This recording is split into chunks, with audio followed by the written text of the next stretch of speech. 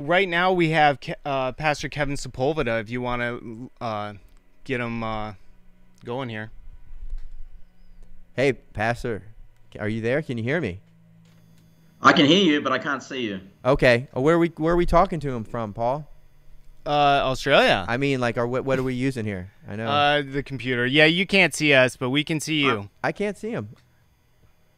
Well, You can't see me. let me go to him. There he Let me is. go All to right, him. Let me very go good. to him. So you can't see us. Now everybody knows they can put the face to the name. Yeah, there Good you to go. see you. It looks like you're right side up. I don't get that joke. Can you please explain that joke? No, if you're however old you are, if you don't get that joke, you're just gonna have to live the rest of your life.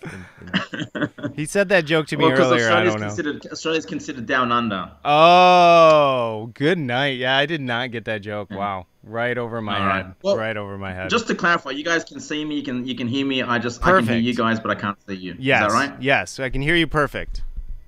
Okay. Awesome. Talk to yourself. Yeah. Exactly.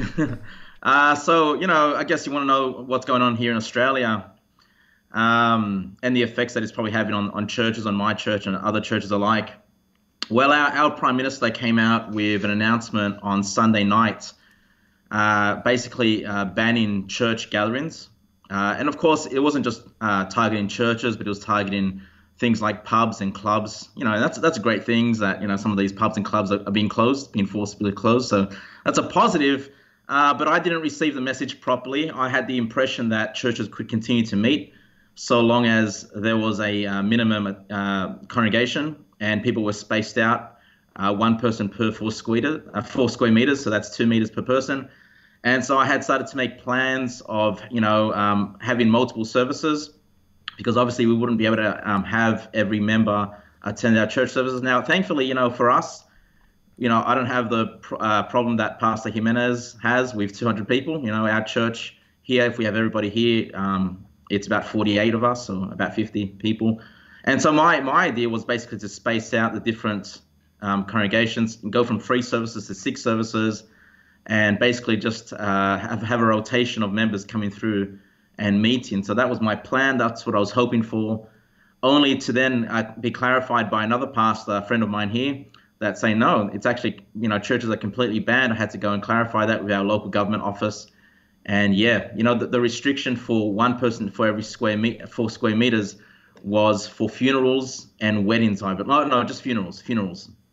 And so, yeah, that's the case right now. You can see I'm dressed up now with my suit and my collared shirt. That's because I'm planning on preaching very shortly to myself and getting that pre-recorded onto YouTube. So then that way our church members can hear some preaching,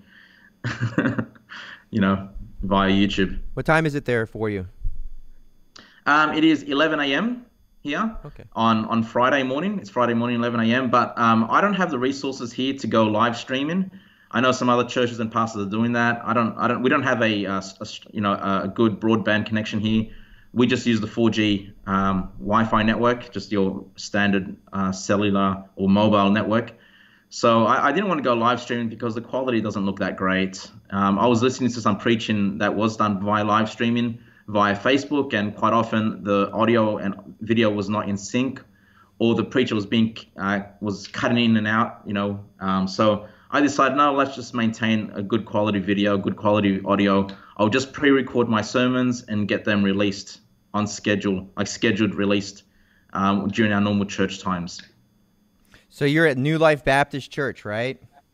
New Life Baptist Church, Sunshine Coast in Queensland. My family moved from Sydney. That's where we're originally from. It's about 1,000 kilometers south. You guys have to work out what that is in miles.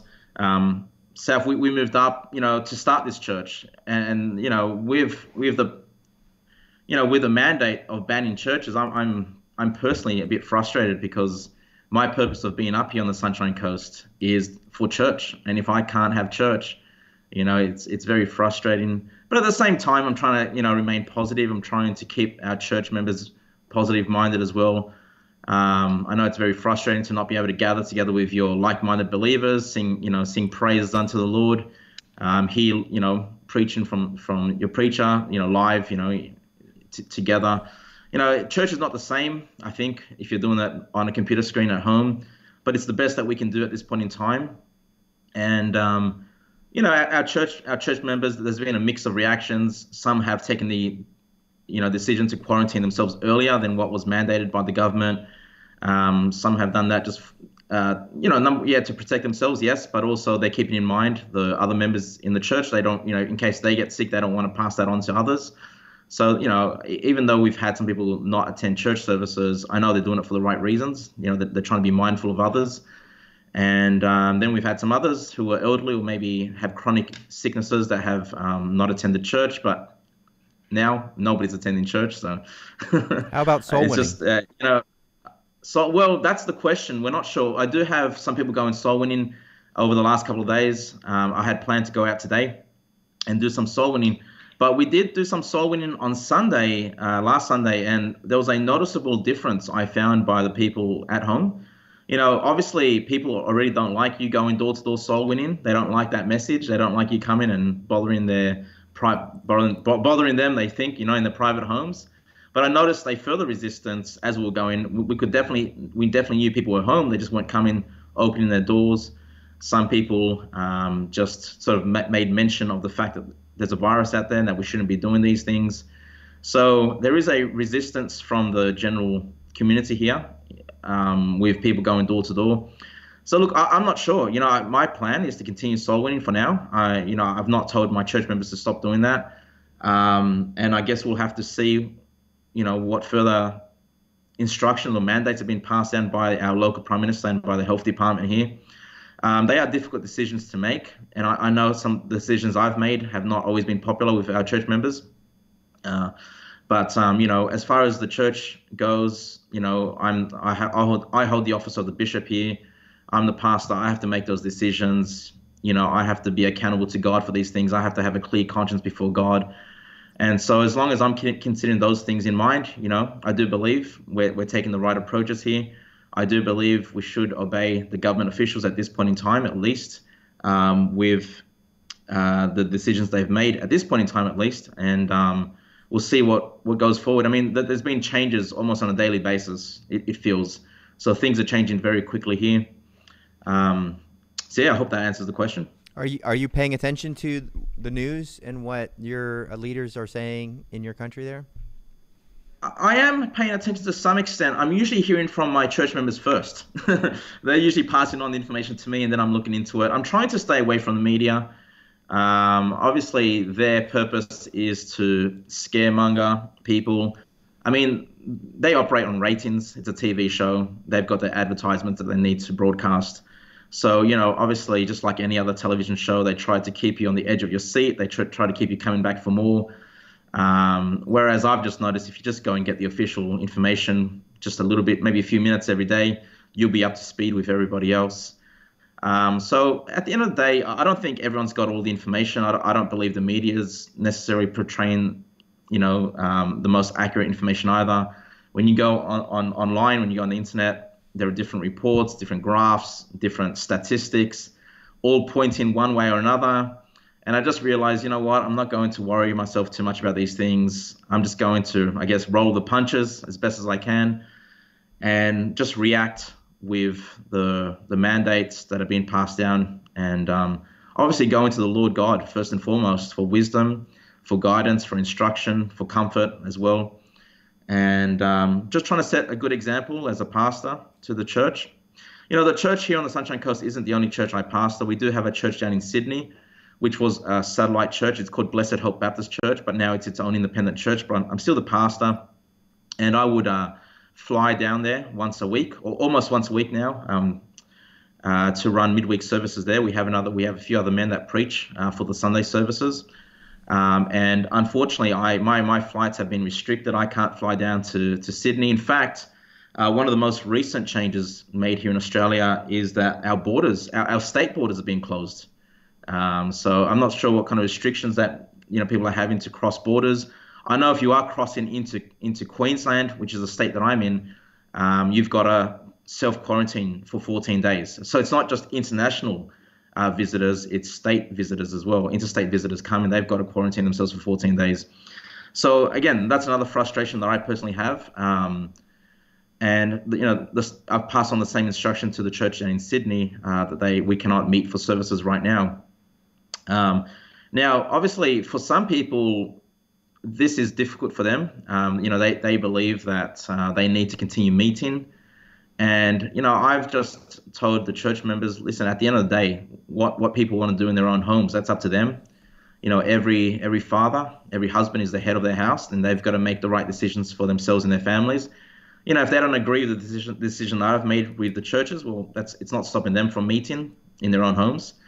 Though the government is trying to pass further restrictions on meeting in your own homes. So if people want to have prayer meetings, if they want to gather together, listen to the preaching, that's up to them. But they also have to, take into consideration the risks, count the costs that might come their way. So I'm not sure what they all are. At the end of the day, we're trusting God. Every person has to do what's right, have that clear conscience before God. And so, I encourage, people to, even if they disagree with my decision, that they are personally accountable to God themselves, and they need to do what's right in their eyes. Correct. Amen. Now, I didn't ask Pastor Jimenez. I kind of wanted to ask Pastor Jimenez this question, but I'm going to ask you this question.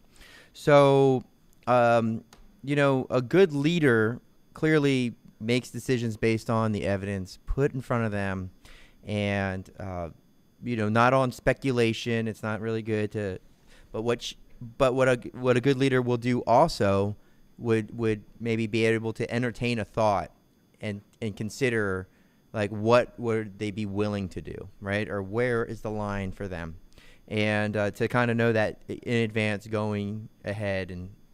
And so right now it's not lawful in many of these areas not to assemble in a church. And there's the reason given, bottom line, the reason given is because of this contagion that is putting people's lives at risk. Now, whether that is a justified reason, whether we think that, well, are we going to just stop going to church because of a small chance of something happening?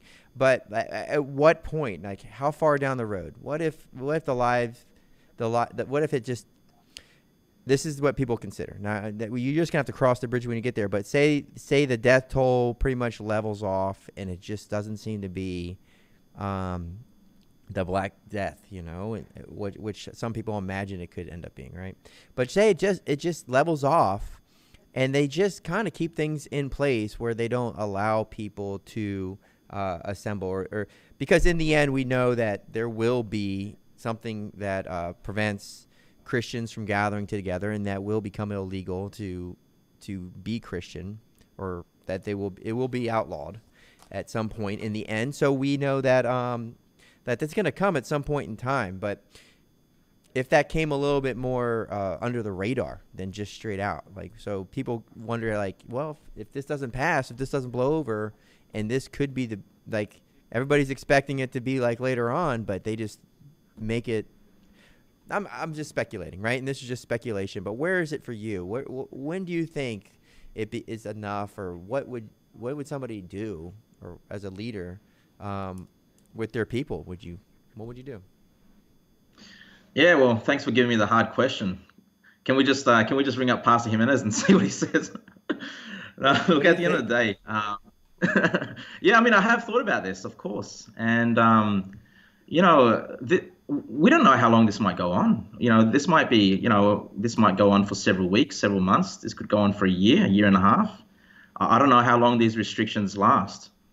And I think the way I have considered this, and this is my process of thoughts, my process of thought when it comes to different authorities, institutions, and I teach on this quite heavily in my church, is that, God has allowed certain institutions to exist. And of course, that first institution is the family home.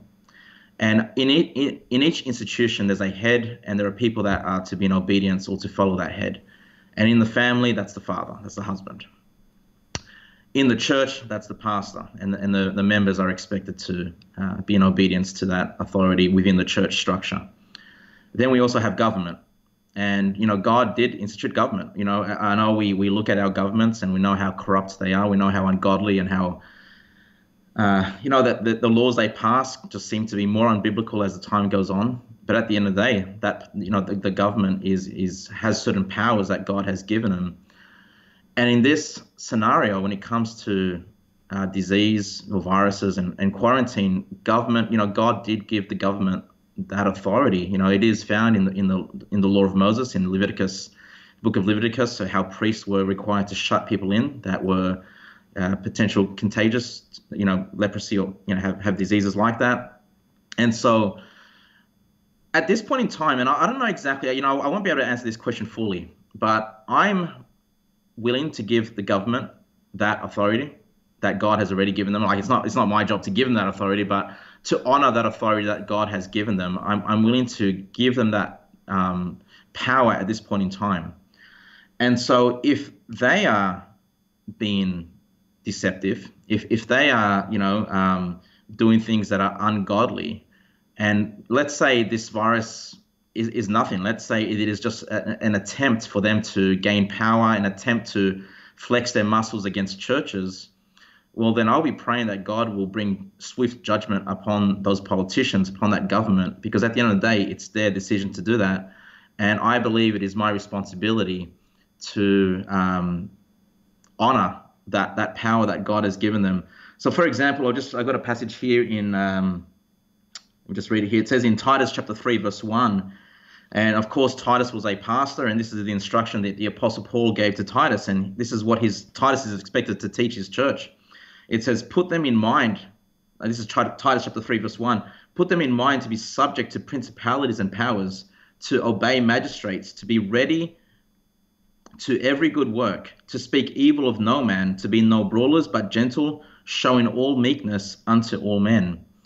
And so I'm trying to show meekness. I'm trying to be gentle and not to be a brawler toward the government with this decision when it comes to quarantine and banning churches, because I do believe this is something that they do have the authority over.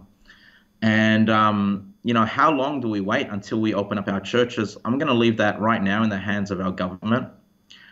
Now, if this is indefinite, if this goes on forever, well, I'm already praying that God will, change the hearts and minds of these people in authority, and that if their hearts are hardened against God, I'm already praying that God will take them out, that God will wipe them out, and God will bring in proper authorities that will then lift these restrictions, if this is nothing but a power grab.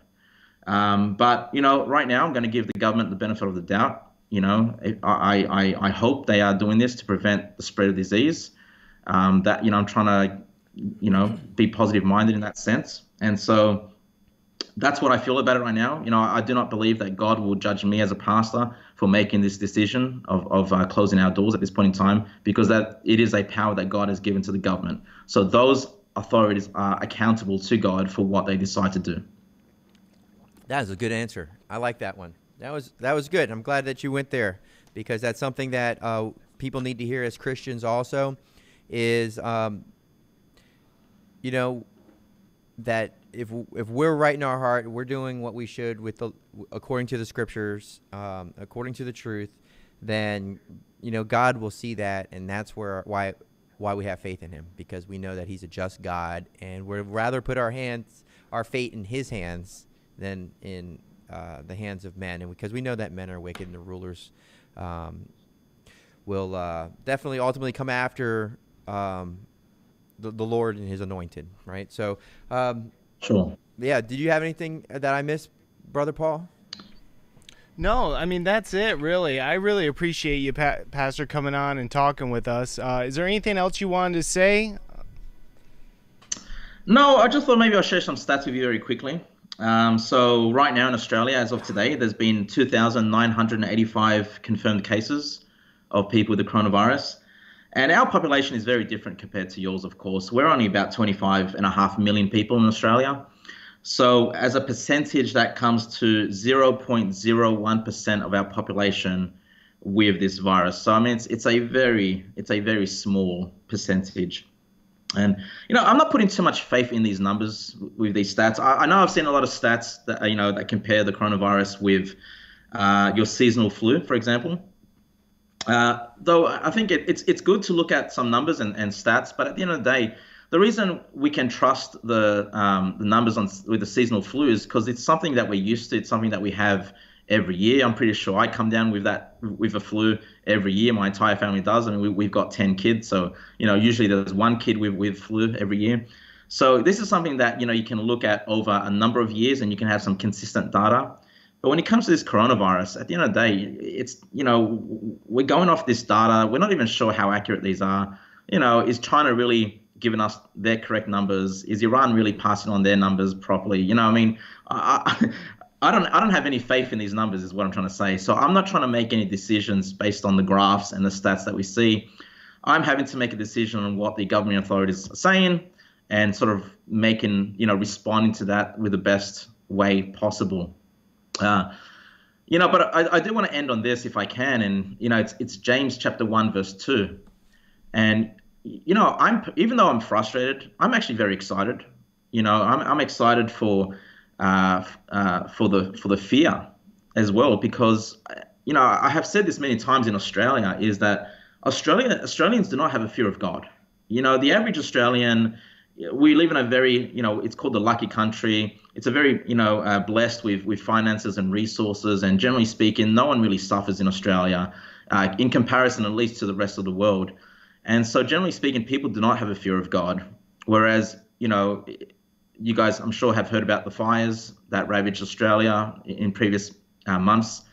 And now we have this coronavirus. And what I'm seeing is that people are finally waking up and saying, hey, life can be short. Life is precious. I believe people are wanting to get right with God, and maybe the fear of God is returning to the nation. And so I'm excited about that response, that the fear of God is returning to the hearts and minds of Australians. But I'm also excited for believers, because I think this is a great time for us to make some self-examination. How are we responding to this? Are we fearful? Are we fearing God? Are we going to the Lord in prayer? Are we opening our Bibles? More than we have before. I think it's a great time to see, hey, how are we responding to this? And if I can just end with James chapter 1 verse 2, the Bible reads, my brethren, count it all joy when you fall into diverse temptations. The Bible says, count it all joy. Hey, we need to be excited. We need to be happy that God is allowing us to go through these trials. And it says in verse 3, knowing this, that the trying of your faith worketh patience, but let patience have her perfect work, that ye may be perfect and entire, wanting nothing. So as believers, we need to take the opportunity that God has given us to allow God to test us, test our faith. Go to the Lord, maybe more than you ever had before. Go in prayer, confess your sins, read your Bible. If you've not read your Bible, hey, you're probably quarantined at home. You've got more time at home. It's not time to turn on the Netflix. It's time to open the Word of God, read that Bible cover to cover, and let the trying of your faith work that patience, being perfect, being complete. God wants to do a great work in us. And so don't let this opportunity pass you by. Let God use this opportunity to work in you so you can be stronger in the faith. Amen. That was a great passage as well. So I really appreciate you for just bringing us back to that reminder that the government has been given the power by God's judgment, that God has put those rulers in place according to his plan and to the hearts of the people.